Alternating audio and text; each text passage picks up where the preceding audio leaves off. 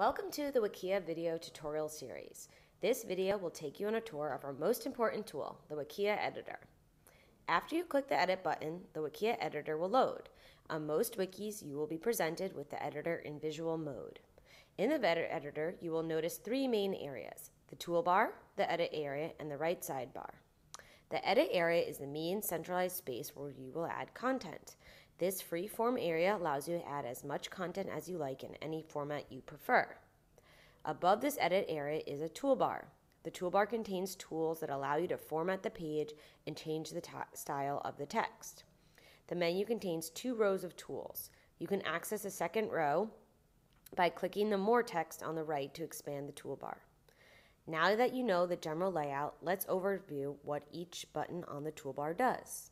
The four buttons on the left allow you to modify the look of the text. The four styles we offer are bold, italic, underline, and strike through.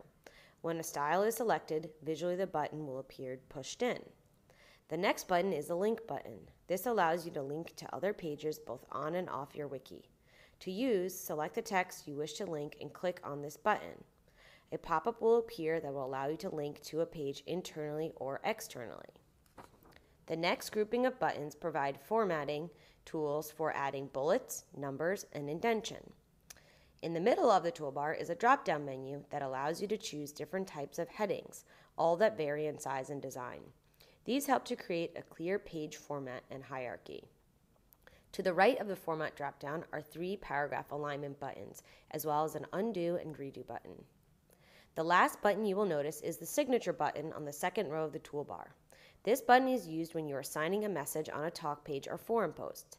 Clicking it will display a wiki text version of your signature in the edit area.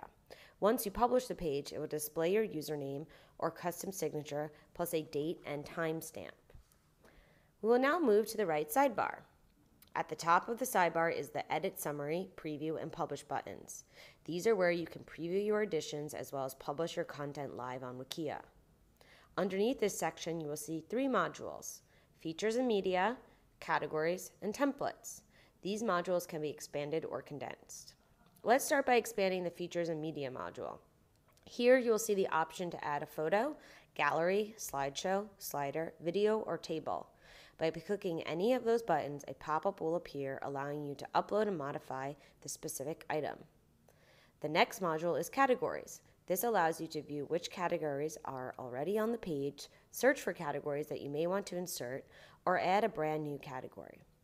The last module is the Template module. This allows you to access a couple of basic wiki templates and provides a quick link to the list of other templates used on your wiki. Once you're done editing, don't forget to hit the preview button to check the page to see how it looks, and then publish to make your edits live on your wiki.